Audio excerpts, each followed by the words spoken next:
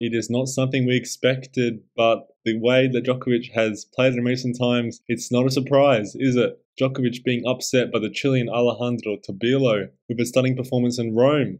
6-3, 6-2. A major upset, a major win for the Chilean. And Djokovic's form is a big question mark at the moment. How will he go in Roland Garros? We'll see. Hopefully he can pick up the performance, but it's very concerning that he's not been able to truly play well in this tournament. He played somewhat decently in Monte Carlo, but only the 2 tournaments prior to Roland Garros. He's going to be a different player in Roland Garros. We all know that, but it is concerning and a major upset, to say the least. Djokovic was talking about whether or not that head injury, that head knock from which a couple nights ago, in which the bottle hit his head and did cause some bleeding, whether or not that did cause any problems tonight. And Djokovic was saying that we'll have to see. Training was different. He was kind of going for an easy training yesterday. He didn't feel anything, but he also didn't feel the same. Today, under high stress, he said his coordination and balance were quite off, and he'll have to see with his medical team or medical checkups to see what's going on. And it's not a good sign, and hopefully he's not deflecting the blame from a poor performance, but perhaps it did make a difference. If he was bleeding, if he was dizzy, if he was nauseous, that is quite concerning. Perhaps he shouldn't have even played. But no one would have been against him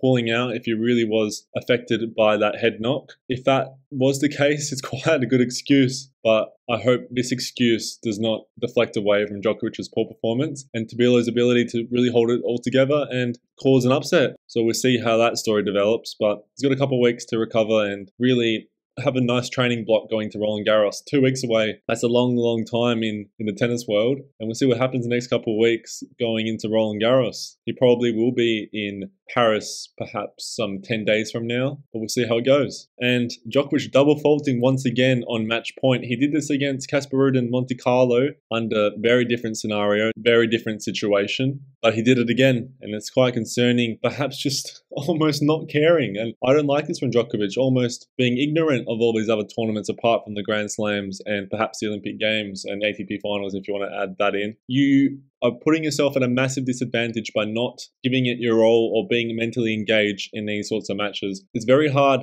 to flip that switch. Perhaps in Roland Garros, he will have some struggles in the opening rounds of being able to really flip that switch all of a sudden because he's going to have to play well from the get-go. All these players are great.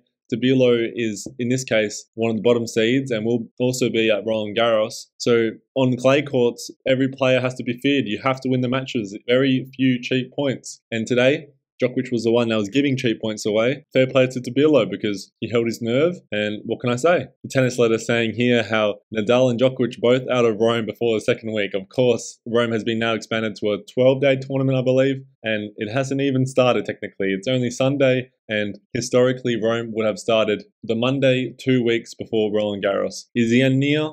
Perhaps more so for Nadal. I'm still holding out hope for Djokovic winning a couple more Grand Slams, but I honestly believe we'll truly see an answer to this question at Roland Garros, and if not, perhaps for Djokovic at Wimbledon. We'll see. Tabilo talking about his amazing win against Novak Djokovic in Rome, the interviewer saying, "It's real. You've just beaten Djokovic on centre court in Rome." Alejandro responding, "It's incredible. I came on court just looking around and soaking it all in, trying to process everything. I'm just trying to wake up right now." And it's a great moment for the youngster, or maybe not so youngster anymore, but he's an upcoming talent and he's one to look out for. The lefty has a very powerful game and I'll keep an eye out on him for the coming decade. And another story brewing here will translate this post. Jannik is set to be number one, probably regardless of whatever happens at Roland Garros. Even if Jannik were not to play Roland Garros, which he might not considering that injury problem, which although if he were to pull out, I would be very shocked. But regardless, Djokovic would need to reach the final of Roland Garros to be